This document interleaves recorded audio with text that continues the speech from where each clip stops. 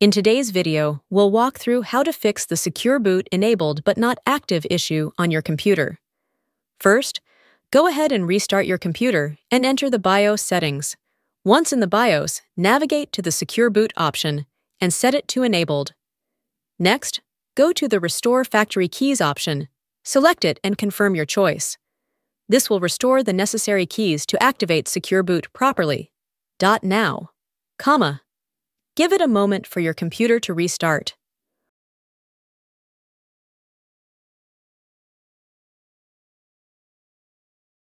Once it's back up, head to the Boot section and then go to Secure Boot.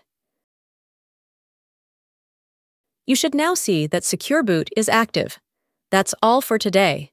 If you have any questions or need further assistance, feel free to leave a comment below. I'll be happy to help.